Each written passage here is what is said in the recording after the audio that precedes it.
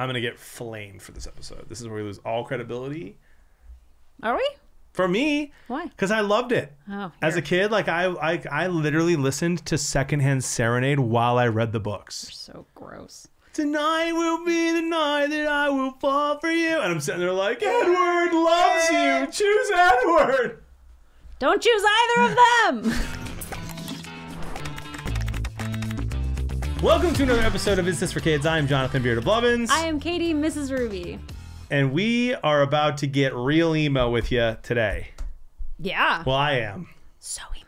Throwback episode.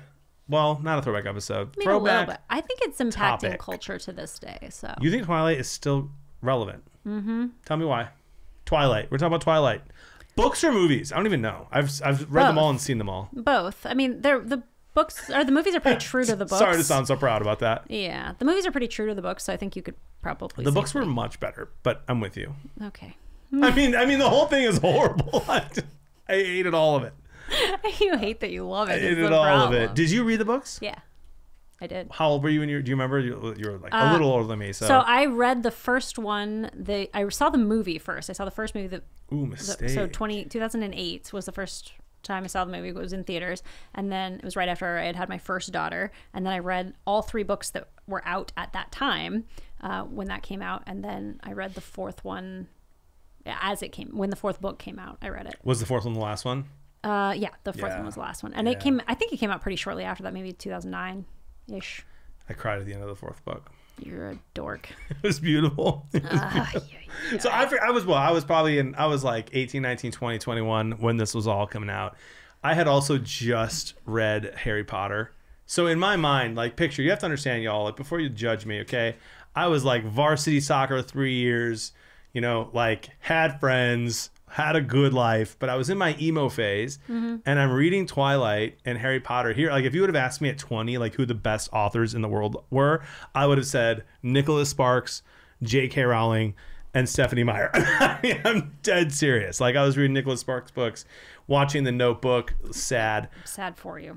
I'm literally like in my room, 19 years old, reading the Twilight books while listening to Secondhand Serenade at the same time. And I was convinced that the lead singer of Secondhand Serenade, I think there's just one guy anyway, was also like, I was convinced at the time that he wrote all of his songs about the Twilight series. Like that's how accurate some of the lyrics were. I think all of Evanescence was about the Twilight. See? Maybe it's just because it came out around the same time. I associate them. I'm not sure. I don't know what it was, but I'm just sitting there like, tonight will be the night that I will fall for you. And I was like, it's Edward singing to her. Oh my gosh. That's me. And then I like had a crush and I'd like send her like the Secondhand Serenade song and I'd be like, oh my gosh. Ugh. That was me. I know. Ugh, cringy. I would like change the MySpace profile song to the song of the girl I liked. Gross. What? It worked. Jody? No, not Jody. That was way pre-Jody. So then it didn't work. Well, I mean, we went on dates. Okay, we dated. Yeah. Do you want to give a summary of the Twilight series? I feel like faster than Jason Kelsey did it on their podcast. Oh wait, I didn't see that. What did he say? Oh my gosh, he kept going, and then Travis takes off the earmuffs. He's like, I'm not listening to this. It was hilarious. I don't think I could do as good a job as Kelsey then, to be honest. Jason Kelsey's hilarious. I was team Edward. What team were you? At the time, Jacob. You were. Yeah, but you've met my husband. Yeah, he looks a lot like Jacob actually. Yeah. Manly, hairy, warm, strong. Mm-hmm. Yep. Yeah. If he was going to be an animal, it would probably be a wolf. 100%. So makes sense. Well, okay. So the story is about a girl and her dad. I've not seen the movies or read the books I'm 36. So 18 years. Yeah. And I'll do my best unless you have notes. I 100% rewatched this for you. Oh, I did not, because I could talk about it all day long. Let's go. But just getting it all in order, right? Yeah, so okay. you have this female character whose Bella name Swan. is Bella, and she and her dad move. Nope, she moves in with her dad so her mom can go on the road with her stepdad. See, minor league baseball player. Oh yeah. And she moves into what town? Jacksonville. Oh, I'm sorry. You mean the mom moves to Jacksonville? Yep. The Seattle. Bella Forks. In Seattle. Forks. Which is in Seattle, Washington. No, it's not. Washington. It's in Washington. Seattle is not all of Washington. It's a small town. Okay, hear me out. It's very important that it is Is it a small real town? Yes, it is a real town. So here's what you have to understand, right? It Emo was literally John. chosen because it is the rainiest place in the United States. Yes. I remember that was in the book too. Yeah. They talk about it. Yeah. How rainy it is. And in my mind, that was me. I was like, I'm an emo kid. I want to be where the sun's not coming out. Like I was all in on this, right? And so she goes to school. She's this like awkward teenager. What? Nothing. You're doing And great. she falls in love with Edward, this vampire who lives with a bunch of other vampires, and they never really, well, they can be killed, but they never age, and they're just stuck in the same spot forever. And then she meets Jacob, who's a werewolf, and there's kind of like a weird little love triangle. Mm-hmm. This is true. That's it. Yeah, there's some vampire politics that come in Yeah. in there. There's like a Werewolves vampire versus there's a vampire vampires. royalty that sort of becomes very important in the storyline. And it is worth noting that Edward Cullen and his family are a very special type of vampires. They don't eat human blood. They only eat the blood of animals. So they would call themselves vegetarian vampires, basically. Yes. So they're a more humane type of vampire. There's some differences in what you would maybe understand vampires to be like. They don't go in the sun, not because they will die, but because they will glittery. shine. They're glittery. There you go. And there you go. So mostly it's a teenage love story from beginning to end. 4 books. Baby, just say yes. Taylor, save me. Okay. Twilight. Is it for kid? What? What are your thoughts? No, wait. I hate Twilight. I just don't I think Twilight, I liked it when I was younger. And now that I am an adult looking back on it, I think it caused so many problems in our society. Okay, go on, because I will agree with you. At the time, I loved it. Mm-hmm. I loved Edward. I even thought Edward was like romantic in his gestures. Oh, God. And then as I got older, and by the way, like, of course, sneaking into someone's room and watching them while they sleep at night is creepy. But because he's It's a felony, is what it is. but because he's a vampire, it's a little romantic. But do you know what I mean? He can break the rules because he's a vampire. So like he could be eating her and killing her. Instead, he's just making sure she's safe. Do you know how many abusers go under the guise of I'm keeping you safe? Okay, so here's... Oh, you're 100% right. That's what I'm saying. But at the time when I was a kid, I was like, it makes sense. But no, you're right. It's super creepy, and all the guys in it are pretty bad. Terrible human beings. So like at the heart of it, at the bare minimum, this is a codependent teenage relationship. Okay. Like in the second movie, Edward leaves Bella for stupid reasons that don't make any sense in reality. But he leaves, and she is so depressed she doesn't leave the house for, according to what the movies and I think also the books show, 4 months she doesn't leave the house. She doesn't like bathe regularly. She's having screaming nightmares. Like her parents needed to put her in therapy and get her on lithium. Like there is something wrong here. That should not be happening. So at a minimum, it is a massively codependent relationship. But then like the other behaviors that we all as a collective group of 20-something-year-old women who were reading this book and high school girls who were reading this book, we all thought Edward was so romantic.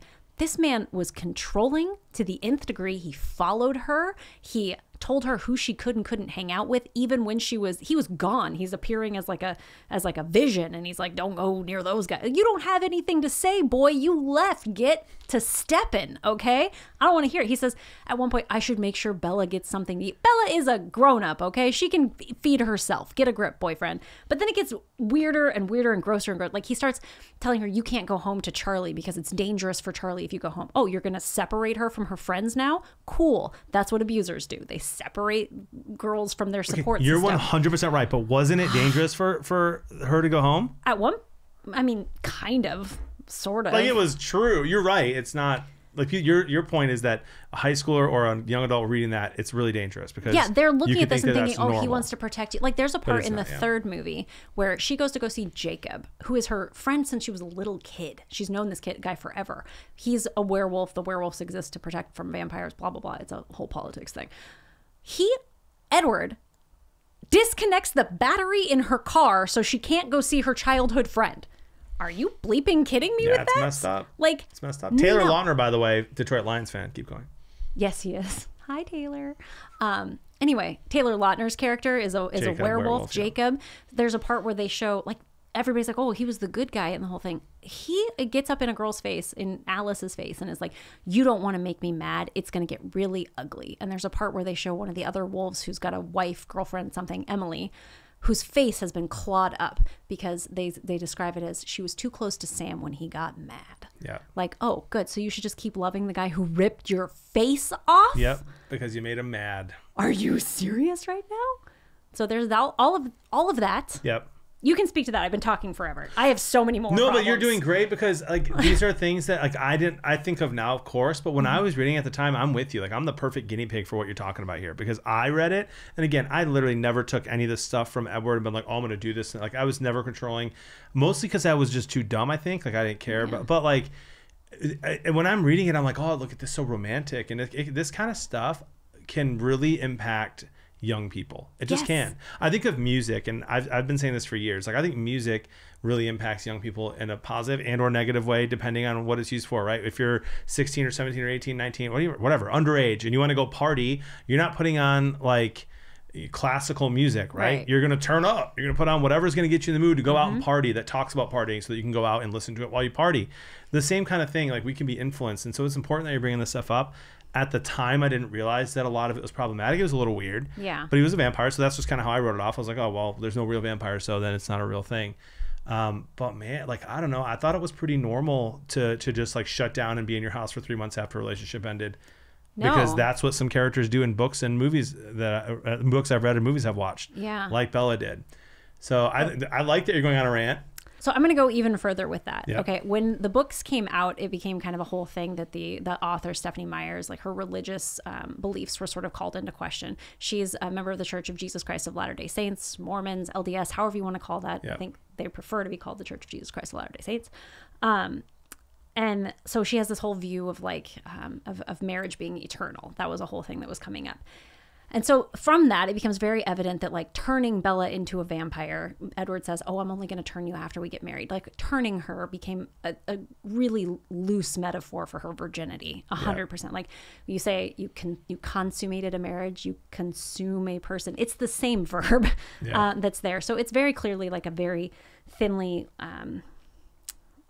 veiled metaphor basically for this whole virginity concept and sex in general. And so when they do get married and they end up getting pregnant, and there's a very violent sex scenes when they get married in the book. And this is a young adult fiction book. Now it's not pornographic, I wouldn't say, but it is pretty racy for a young adult book to talk about the bed being broken, the sheets being ripped apart, the cleaning woman thinks that he harmed her. She's covered in bruises at the end of their wedding night. So like this is a whole thing. And I'm not sure if you know this, but as a result of Twilight inspired some pretty interesting fan fiction, which later became 50 Shades of Grey. That's serious? Yes, 100%. I heard that. I did not know that was true. 50 Shades of Grey, it stems from Twilight fan fiction owing to those scenes in which Edward violently consumes his bride, basically. And that's what I mean when I say that this shaped our culture hugely going forward,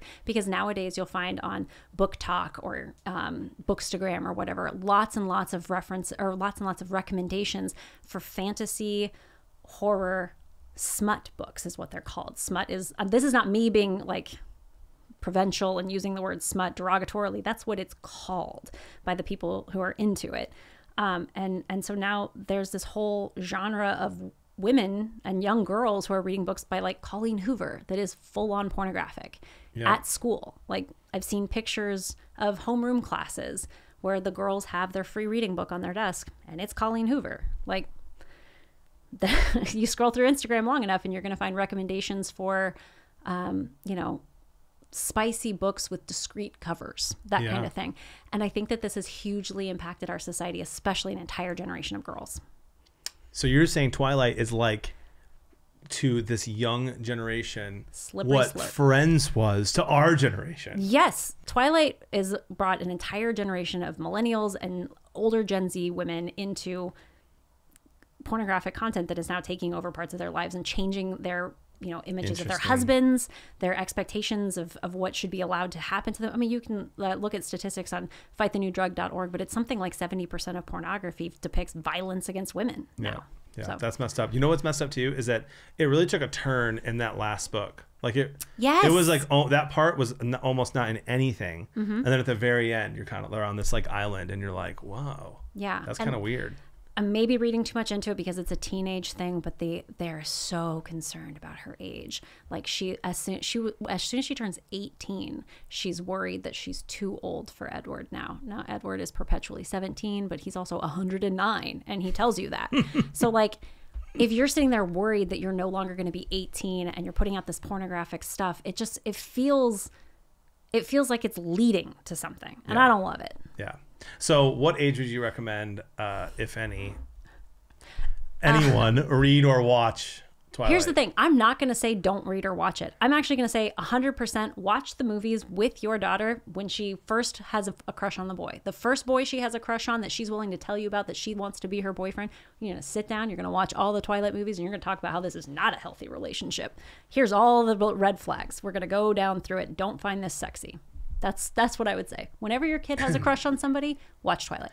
That's what I was going to say. That if you've got a son, right, and you just want them to be a good boyfriend one day, watch it with them and be like, this is not how you act. No, actually, I would just say don't.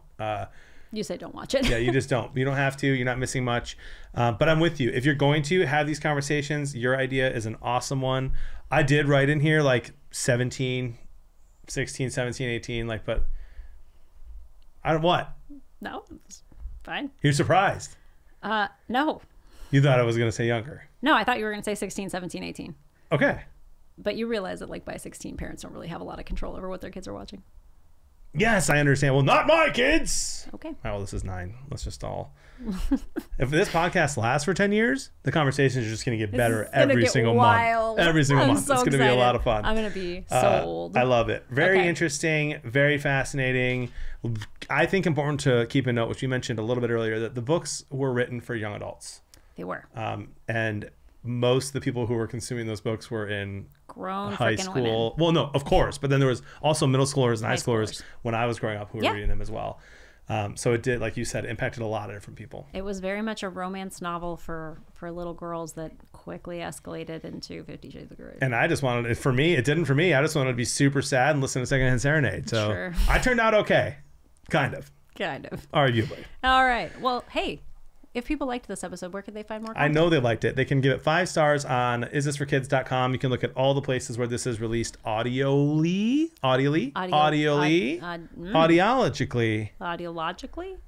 I don't know. On audio. Go to Apple Podcasts or Spotify and give us a review. Yes, you can also check it out on YouTube where we have an awesome video. Give us a like, a subscribe, a share, and a comment. We'd appreciate that. Ruby's trying to talk to people on Instagram. I want to build a community with you. We're going to talk about this. Yeah. Me too. I will participate with Ruby. I'll tag him in if he doesn't. Yep. Yeah. Yep. So we're looking forward to seeing you online outside the podcast. Yeah, there's just so much content for us to navigate as parents. I'm Jonathan Beard of Blevins. I'm Katie, MrsRuvi. Let us help you decide. Is this for kids?